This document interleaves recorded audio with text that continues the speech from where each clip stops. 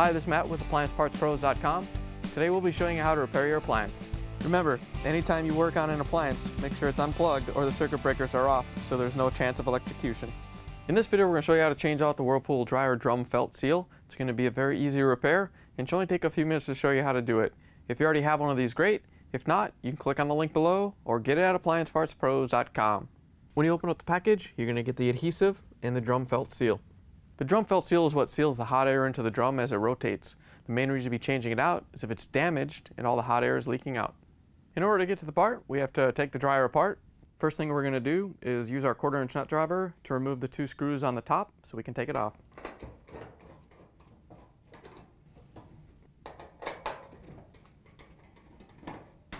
Once you have the screws out, we can pull the top off. All you have to do is pull it back till it stops, and then you can lift it off the dryer.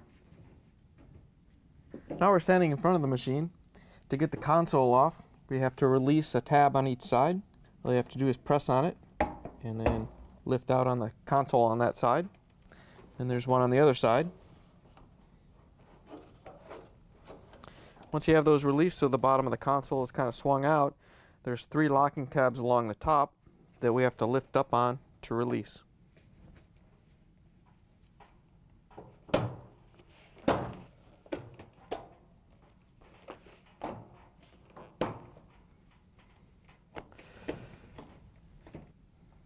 Once you have those off, we're going to just carefully set it down right here, and then we're going to reach in with a small flathead screwdriver and release this locking tab for this wire harness so we can pull it off the control board.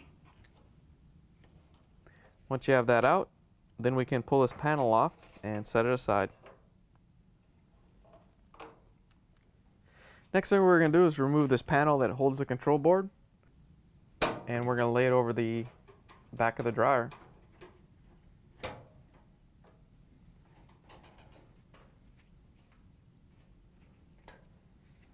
Once you have the screws out, we're going to very carefully lift this up and drape it over the back of the dryer so it's out of the way. You just want to be careful you don't bang the control board against anything. Once you have it out of the way, we can take the rest of the dryer apart. Next, we can take out the 4 screws that hold the console mounting plate on. We're going to use our 1/4" nut driver and take them off.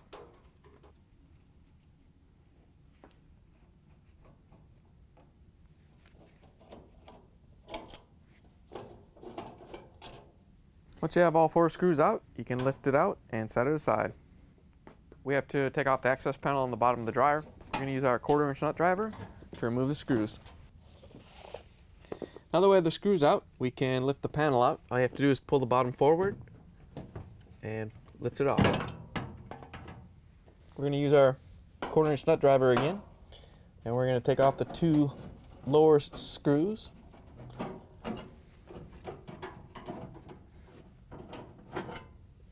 In order to get the front panel off, we have to take the door switch wiring harness off. There's a little locking tab right here holding it onto the ducting.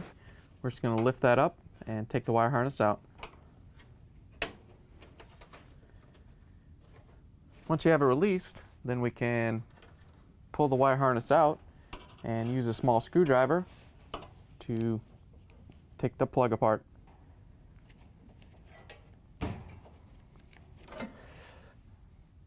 Once you have the wiring harness disconnected, we can continue to remove the front panel. With the door switch disconnected below, we're going to open up the dryer door and use our Phillips screwdriver to take out these screws that hold the lint screen housing to the front panel.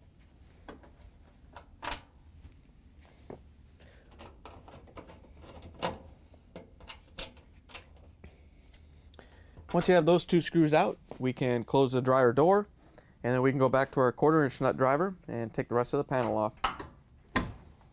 Now we can take the top screws off with our nut driver. When you're taking the second one off, you want to make sure you kind of hold the front panel on so it doesn't fall off. And once you're ready to pull the front panel off, behind this front panel on this bulkhead, there's a seal that you want to be careful that you pull this front panel off slowly so you don't tear the seal.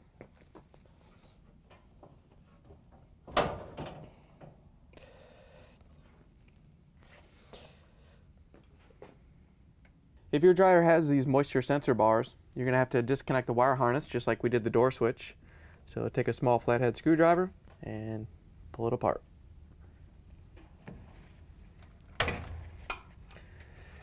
Once you have it disconnected, then we can remove the screws that hold the front bulkhead in.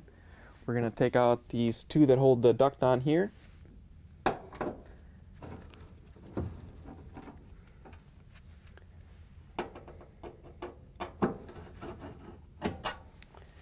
On these 4 screws, we're going to take the bottom 2 out, but just loosen the upper 2 up so we can lift the bulkhead off.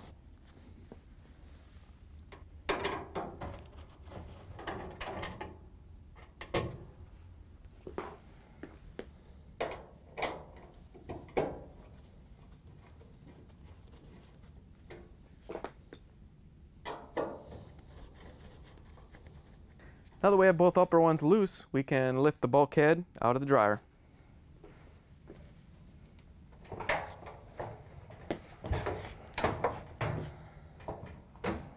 After you have the bulkhead off, if you see a bunch of lint like this built up in your blower housing, you want to make sure you clean that out. Dryer lint is a big cause of house fires, so you want to get it cleaned up so you don't have any problems in the future.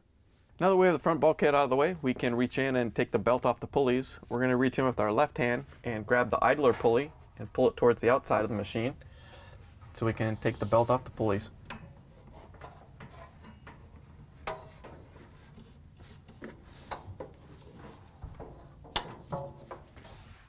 Now that we have the belt off the pulleys, we can use it to lift up the drum and guide it out of the dryer. Now that you have the drum out of the dryer, you can set it down on the ground and very carefully take the belt off and set it aside. Then you can take the drum and set it on the opposite end that you're going to do so we can change out the felt. With the drum out of the dryer, we're going to take the old seal off. You want to get behind it with a razor blade, and if it's not torn already, you can just cut it.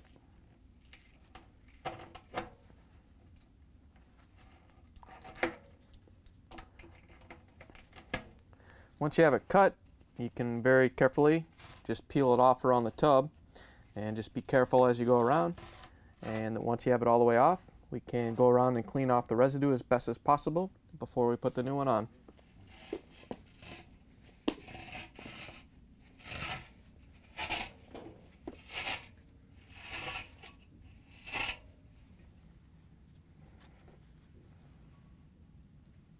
Now that you have the old drum felt seal off, you want to make sure you go around and clean off all this residue as best you can.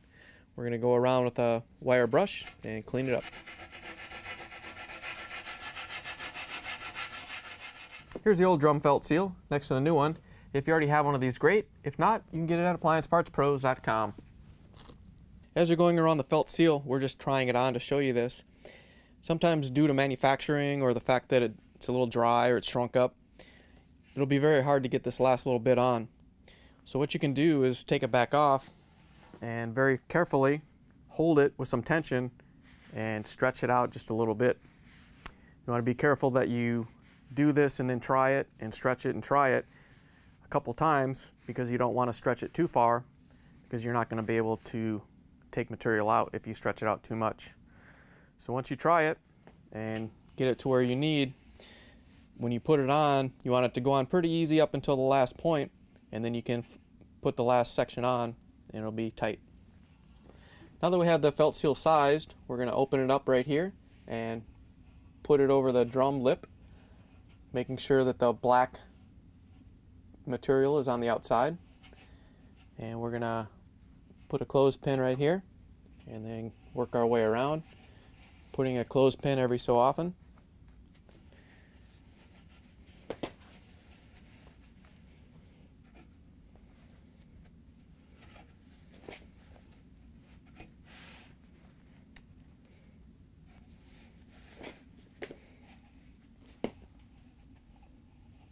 Once you get to this last section, you may have to use both hands to kind of come together and get it over the lip of the drum.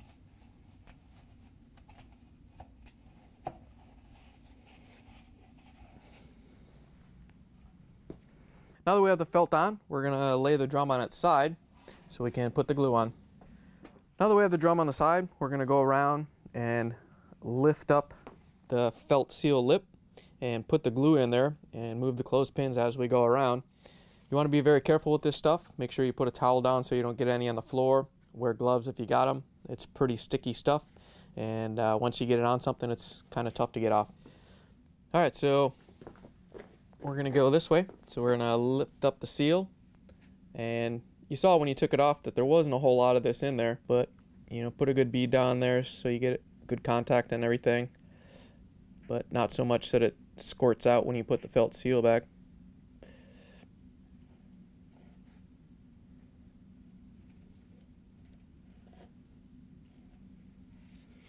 Then once you get to a clothespin, you can move it up and keep going.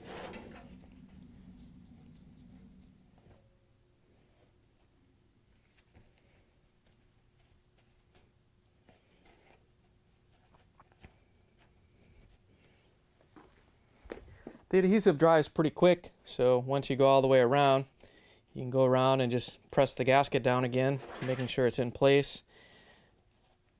You leave the clothespins on to hold it, and once the glue is set for about an hour or so, you can put it back into the dryer, but you want to let the glue cure for 24 hours before you run the dryer or put any heat on it.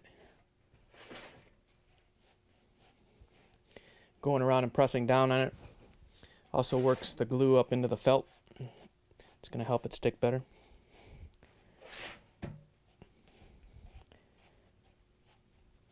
Alright, once you've gone around and everything's held in place, we can set it onto the other end.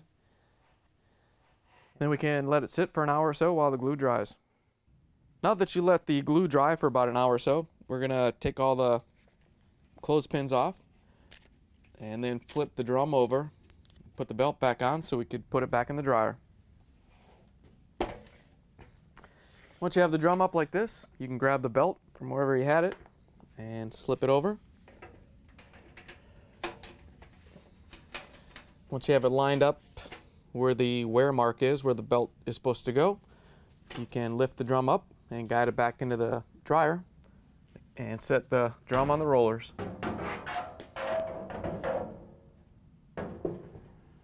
Now that we have the drum back in the dryer, we can reach in and route the belt through the pulleys. Remember, we're going to reach in with our left hand and pull the idler pulley over towards the side of the dryer so we can route the belt through the pulleys.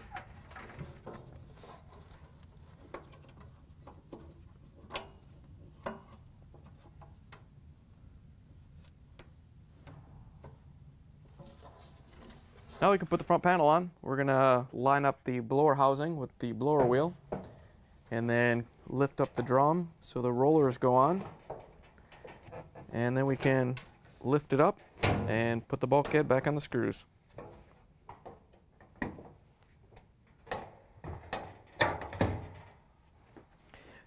Now that we have the front bulkhead on, we can use our 1/4-inch nut driver to put the rest of the screws in. We're going to first put in the 2 gold screws down at the bottom.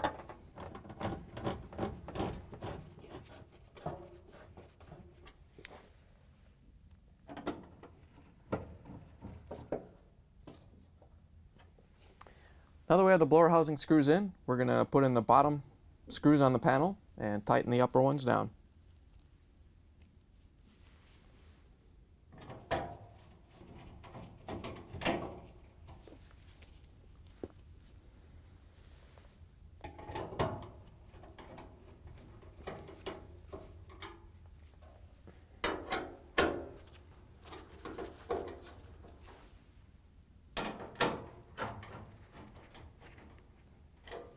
Now that we have the front bulkhead on, we can put the front panel on.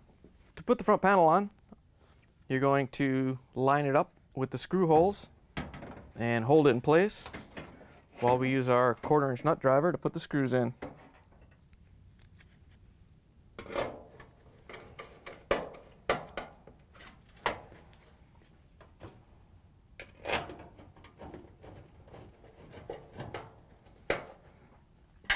Now we can put the screws on the bottom.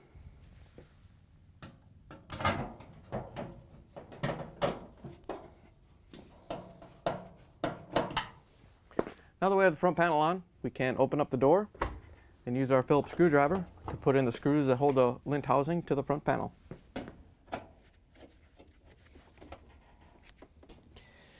With those two screws installed, we can close the dryer door, and then we can reconnect the wire harnesses underneath.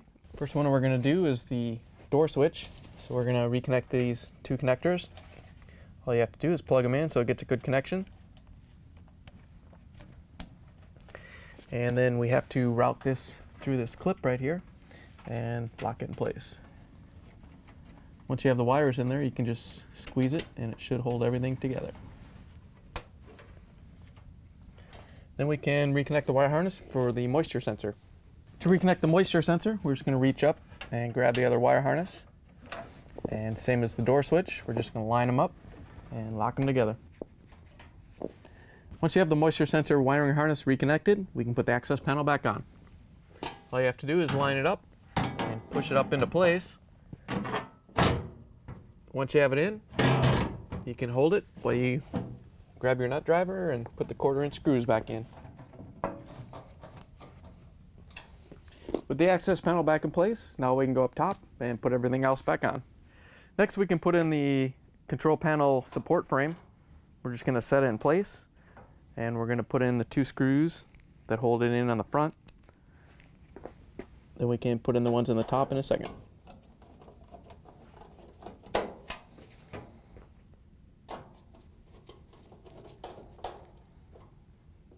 Now we can put in the screws on the top.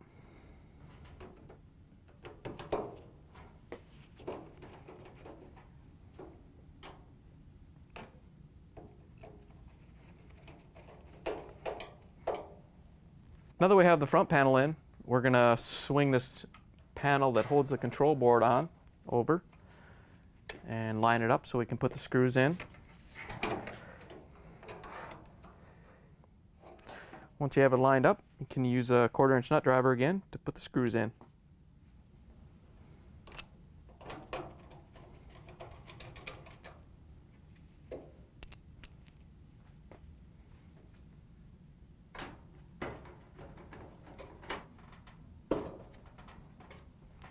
Now that we have the electronic board mounted, we can put the control panel back on. To put the control panel back on, first we're going to feed the wire through the bulkhead panel, and then we can lower the console into place, and you have to line up the tabs and then push it in to lock it into place. And you want to make sure that the tabs on each end go through and lock in place.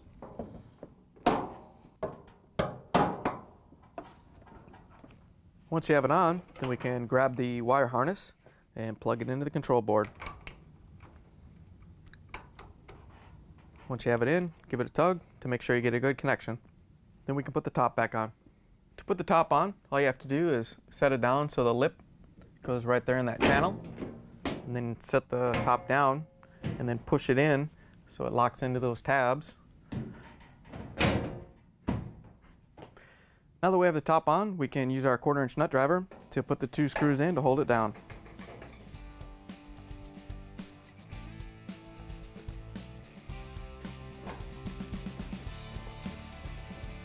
Now that we're done repairing the appliance, we can plug it back in and take it for a spin. Thanks for joining us for another successful repair brought to you by AppliancePartsPros.com. Check out our other repair videos on our site, Facebook, and YouTube.